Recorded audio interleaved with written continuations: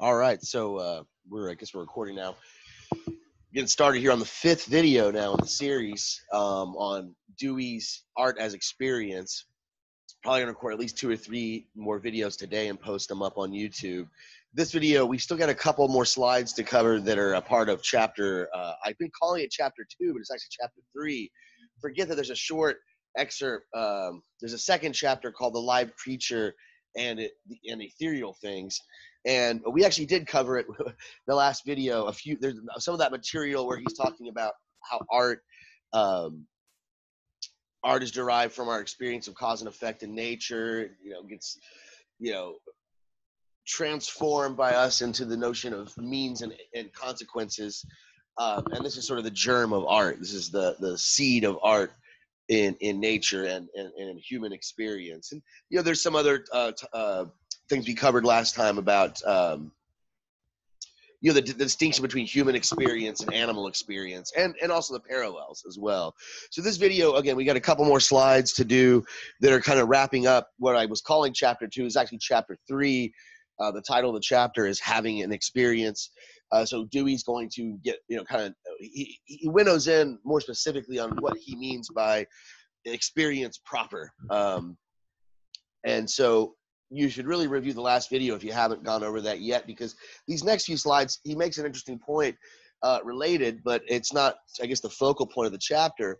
He'll return to this in the next chapter, which we're going to really be covering primarily in this video. It's chapter 4. The title of that chapter is "The Act of Expression." So, we've talked about the live creature and its environment, experience in general, how certain experiences differ than others. Some are aesthetic, some are anesthetic, some are non-aesthetic or unesthetic.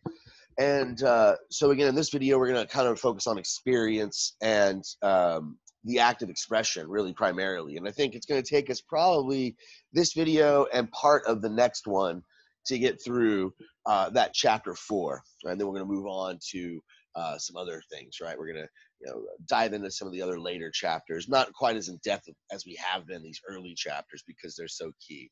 But let's go ahead and start up here. Let's look at this quote where Dewey's making a pretty bold declaration. He's not the only philosopher to make these sort of claims about literature and art and its superiority over the social sciences in certain regards, right? When it comes to understanding human experience, especially as Dewey refers to here, new experience.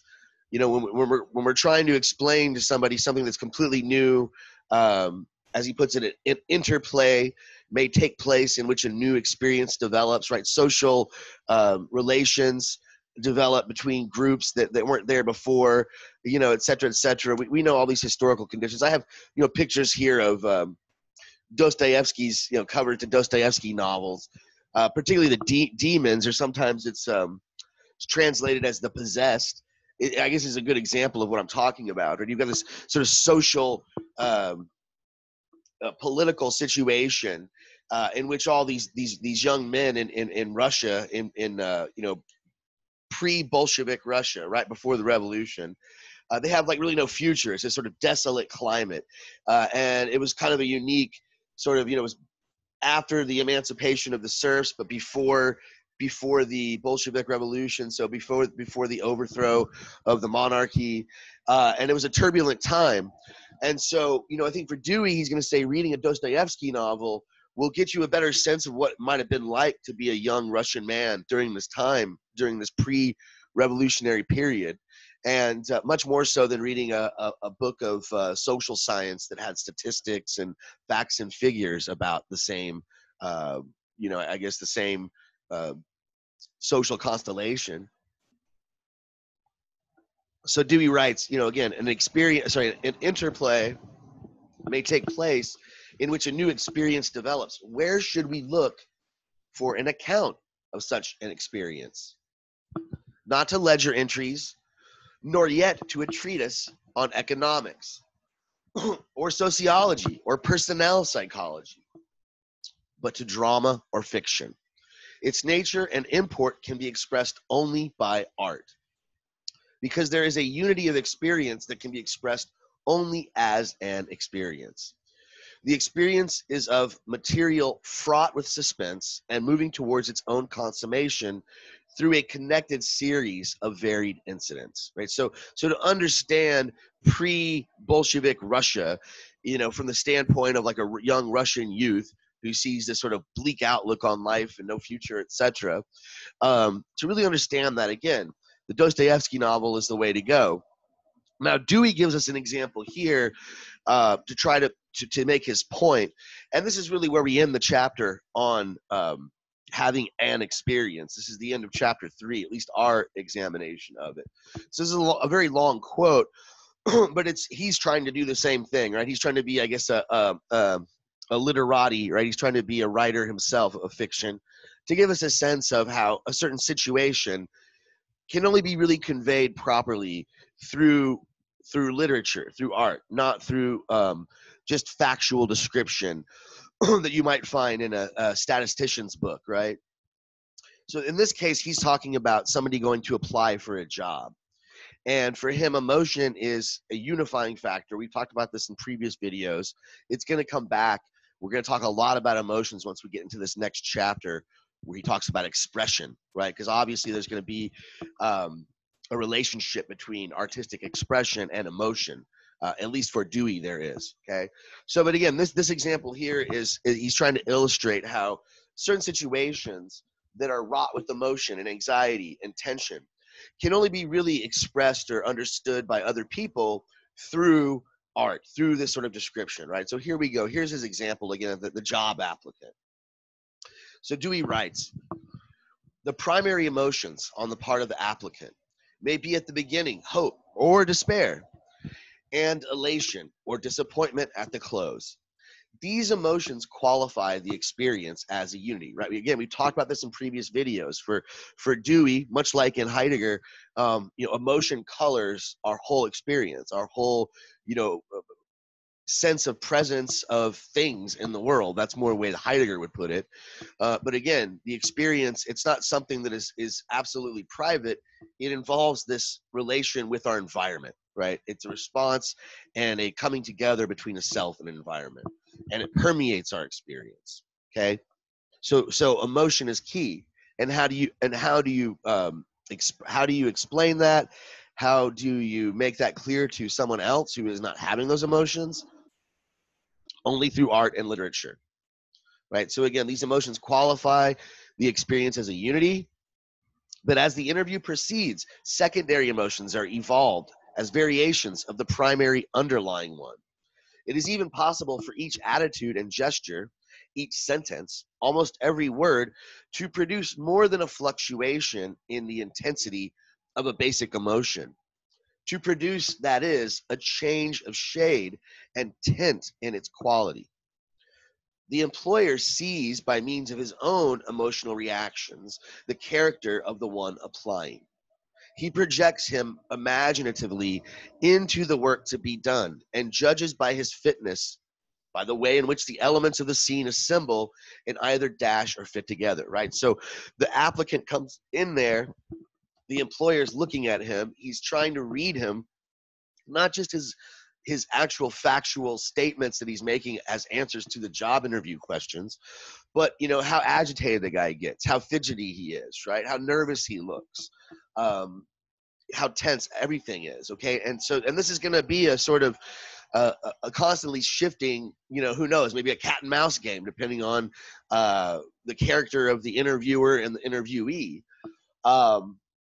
The presence and behavior of the applicant either harmonize with his own attitudes and desires, right? So the employer, he kind of looks at the applicant and he says, okay, this does seem like the kind of guy fit for this kind of work. I can imagine him doing this. Or they don't, right? Or they conflict and jar. Such factors as these, inherently aesthetic in quality, are the forces that carry the varied elements of the interview to a decisive issue, right?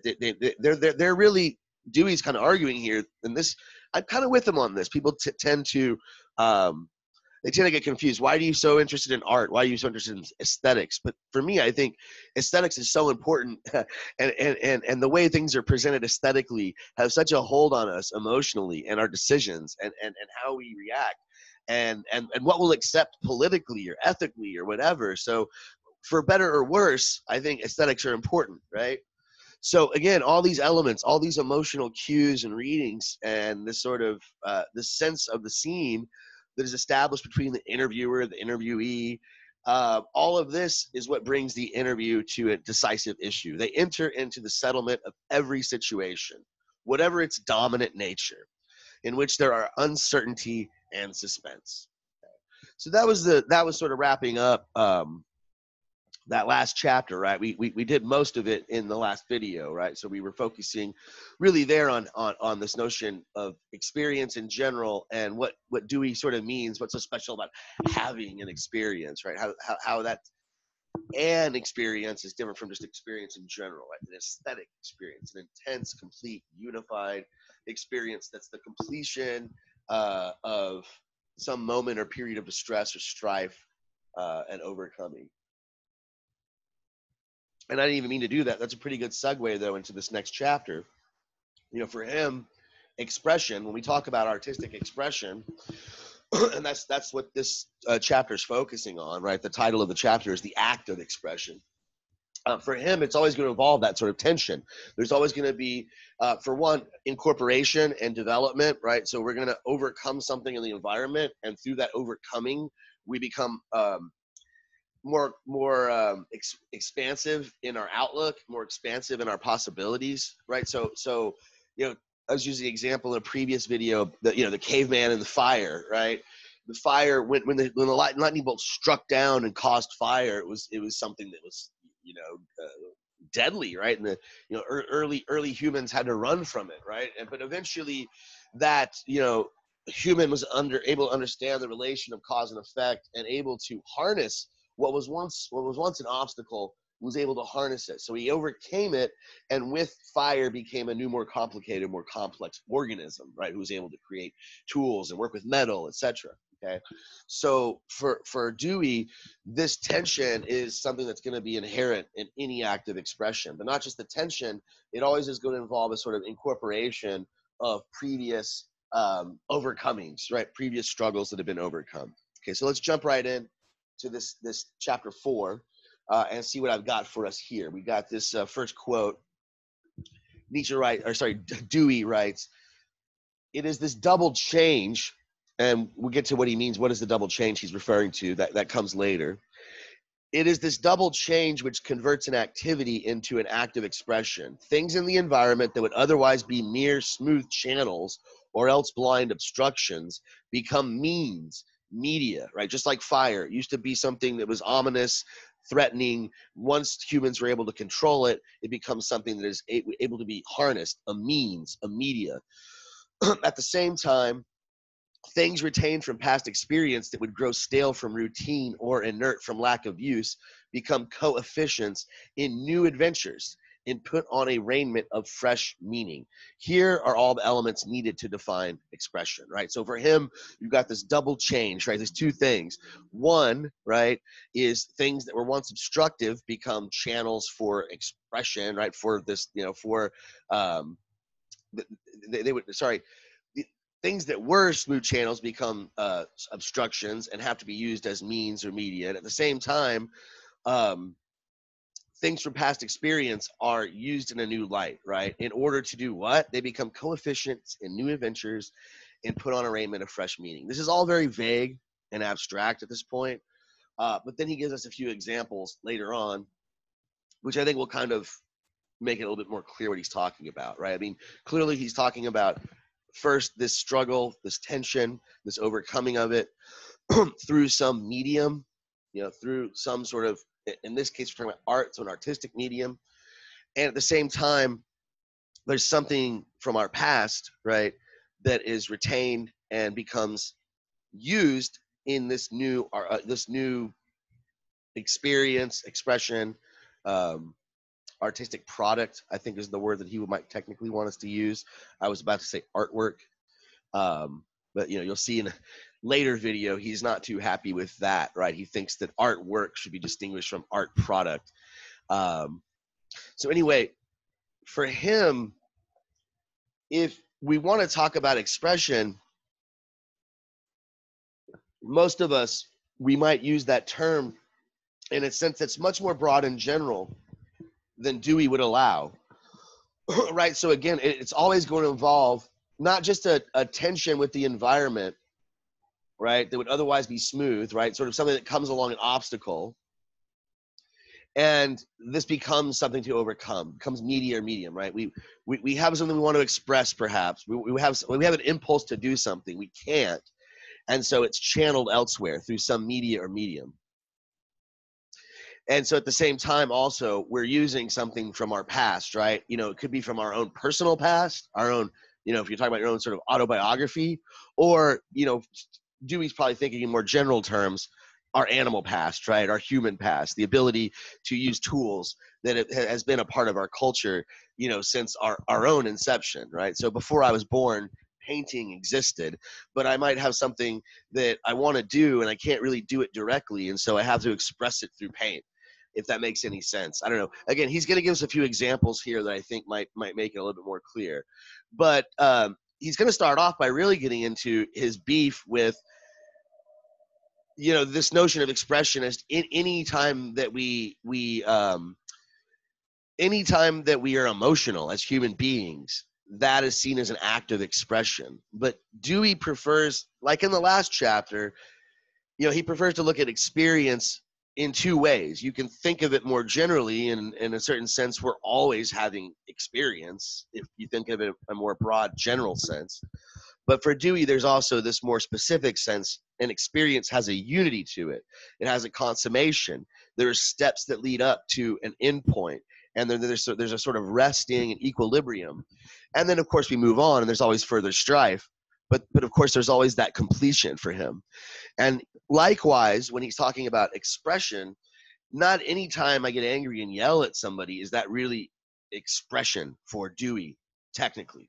So he writes, not all outgoing activity is of the nature of expression. At one extreme, there are storms of passion that break through barriers and that sweep away whatever intervenes between a person and something he would destroy. There is activity, but not from the standpoint of the one acting, expression. An onlooker may say, what a magnificent expression of rage. But the enraged being is only raging, quite a different matter from expressing rage. Generalization of such instances will protect us from the error which has unfortunately invaded aesthetic theory of supposing that the mere giving way to impulsion, native or habitual, constitutes expression. Such an act is expressive not in itself, but only in reflective only in reflective interpretation on the part of some observer, as the nurse may interpret a sneeze as the sign of an impending cold. As far as the act itself is concerned, it is, if purely impulsive, just a boiling over. This is interesting too. I think that I find parallels here between Dewey and Heidegger here. Just like they don't see emotions as something separate or out there in the world, they're kind of communal. That's a parallel between Heidegger and Dewey. Another parallel, I think, right here, somebody yelling and screaming and throwing a temper tantrum is not expression, Dewey would say, right? It can be, if somebody can interpret it as such, right? It's going to take an observer, like, again, the nurse will interpret it. You know, look, he's expressing anger, he's expressing rage, right? But without that, as he puts it, reflective interpretation, without that, there is no rage, there is no boiling over, understood as such. Okay, this might not make quite much sense, right? But let's get to this next quote, and maybe you'll buy his argument a little bit more when you get to a fuller picture of his theory. Let's see. So for him, when we're talking about expression, and he's got an etymological argument we're going to get to in the next couple slides, right? So if you're not convinced, if you're like, well, wait a minute, come on, like, where's he coming from? I get it. When you're talking about artistic expression, usually there's a medium involved. So the painter is going to have an emotion, right? But instead of screaming, he'll have an angry painting. Instead of, expressing his love in a romantic gesture to the person he loves, he'll write a song or something like this, or paint a picture of the person. And so you might say, okay, well, yeah, sure, those are expressive, and that's one case. Why does he think this is special? And that's the proper way to think of expression. And when we use the term expression, like this guy over there is being angry and he's expressing rage, why are we wrong and Dewey's right? Well, he goes to the etymology of it, right? The word origin. Where did it come from? But I think he's also talking about our experience of expression. While there is no expression unless there's urge from within outwards, the welling up must be clarified and ordered by taking it into itself the values of prior experiences before it can be an active expression. And these values are not called into play save through objects of the environment that offer resistance to the direct discharge of emotion and impulse. Emotional discharge is a necessary but not a sufficient condition of expression, right? So in other words, of course, emotion has to be there. The artist has an underlying emotion, obviously. They have something that they want to express, right? But that's not enough to call it an active expression, right? If you scream and yell, that's an impulse. A baby can do that, right? You're going to call a baby an artist? What is the baby? The baby might be expressing anger, hunger, diaper being turdiness, whatever, whatever the baby's trying to express, but it's not aware of this, right? And it's a reaction. It doesn't even know why it's doing it. Okay. For Dewey, there has to be this conscious intent, right? Again, values of prior experiences have to be in play, right? And so we can't really say that of the baby until it develops the notion of what the effectiveness of its actions are going to be. And I guess I should hold off a bit because, Dewey uses that same example of the baby. So I better let him do that. I better give that to him. But again, this is sort of more on his point.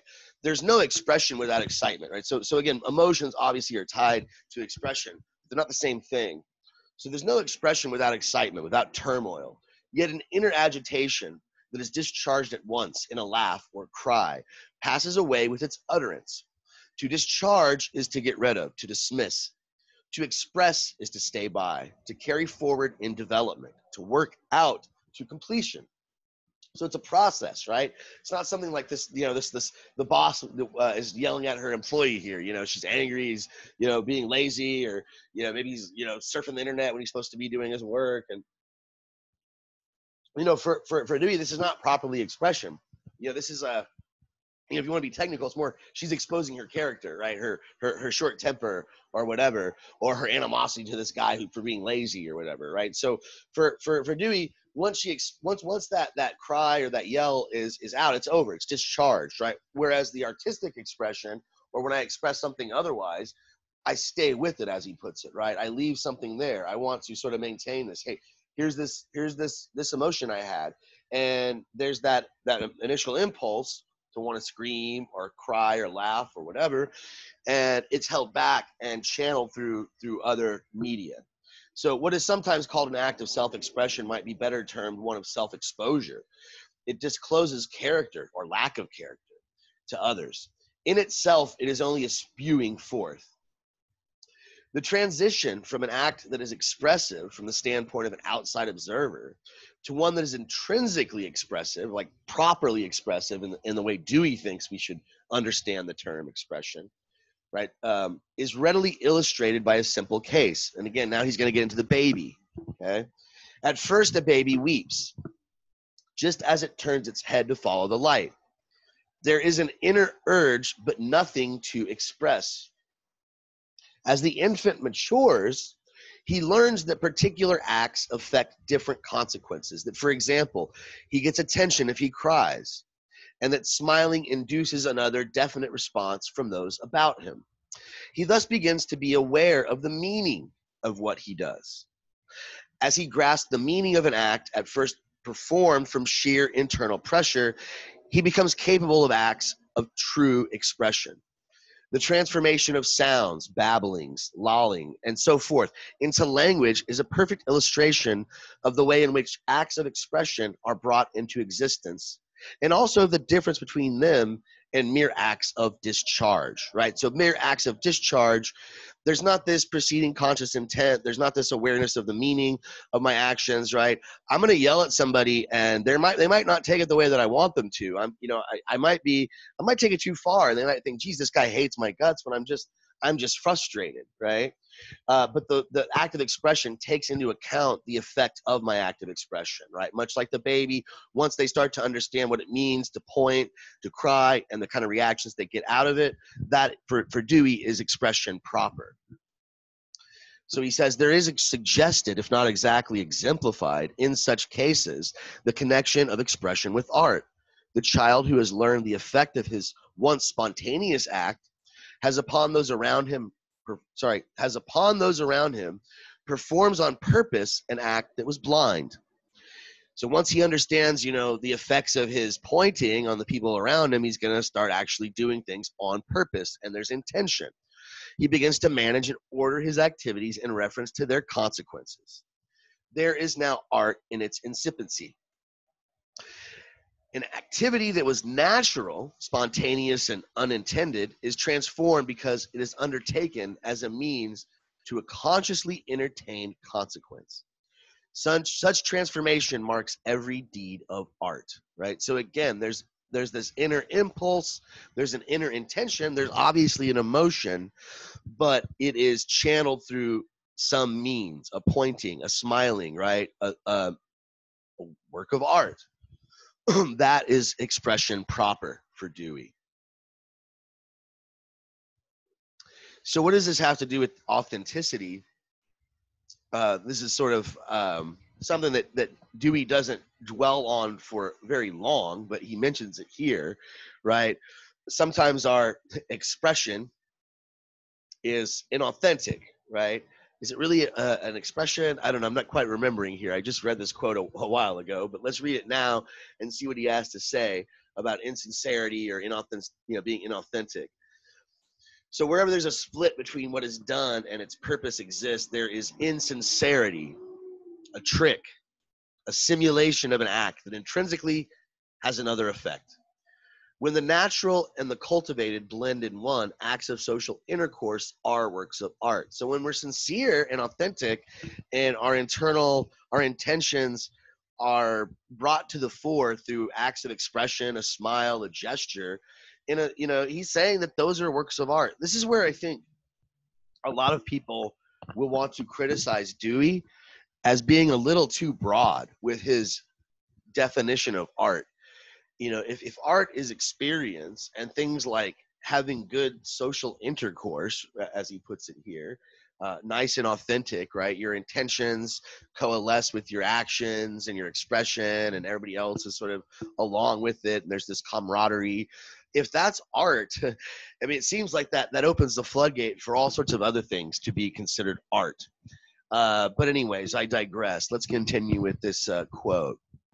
Right. So anyway, when the natural and the cultivated blend in one, acts of social intercourse are works of art. The animating impulsion of genial friendship and the deed performed completely coincide without intrusion of ulterior purpose.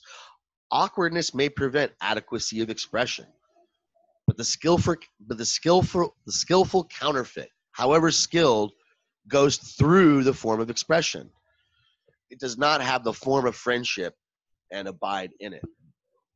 All right, so here's, I guess, why this is relevant here is that in a certain sense, deviance and delusion, or not, it's not delusion, deviant, he uses the word counterfeit quite a bit. I'm trying to think, what's the word I'm trying to, with my tongue. Being a con artist, right? Putting on a fake front, right? Like this apple here on the right. There's something about that that is expression, right? This guy, he's not happy, but he wants to project happiness to the world, okay? It's an inauthentic expression, but he's using media, he's using signals. He knows that the smile symbolizes happiness. And so even though he's not happy, this is sort of how he, deals and copes with the situation. Maybe this is his boss asking him, if he's having a nice day and he doesn't want to come off all gloomy and he doesn't like his job. So, oh, I'm great, boss, and just gets back to work, right? So the act that expresses uses the smile, the outreached hand, the lighting up of the face as media. Not consciously, but because they have become organic means of communicating delight upon meeting a valued friend. Acts that were primitively spontaneous are converted into means that make human intercourse more rich and gracious. Just as a painter converts pigment into means of expressing an imaginative experience, right? The painter has this this experience in their mind, and has this beautiful painting in mind, and brings it to the fore through the pigment, through the oil or the acrylic or whatever medium they're using. Dance and sport are activities in which acts that were once performed spontaneously in separation are assembled and converted from raw, crude material into works of expressive art. Only where material is employed as media is there expression in art, right? So for him, this is a necessary condition of artistic expression. There's always some media involved, right? Some sort of, whether it's dance or paint or sculpture or through music, through instruments, there's always a go-between. So the connection between a medium and the act of expression is intrinsic. An act of expression always employs natural material, though it may be natural in the sense of habitual, right? Like a dance move, we just sort of, we stride a certain way, as well as that is primitive or native. This is interesting. He starts to get to the etymology of expression. He starts to use this analogy of the wine press. But I think I want to keep these videos shorter. They've been really long. I meant to cover a little bit more in this video. We're already at 30 minutes, and I kind of like the 30-minute stopping point. So I'm gonna stop it here, and we'll pick up right here at this quote. And I think this is really where he kind of gets into the more technicalities of an expression and such and so forth, and how it applies to art per se, more specifically to works of art. And so again, we'll save that for the next video, and we should probably be able to finish this chapter in that video. We don't have a whole lot left, and we might even have time to get into the next chapter, right? Where he talks about not shape and form. What is the next chapter we're getting into? He talks more about media specifically, all of the different types of media and how they affect art in general, right? So we have that to look forward to in the next video. Thanks for sticking around to the end of this one, and hopefully I will get to see you guys on the other side.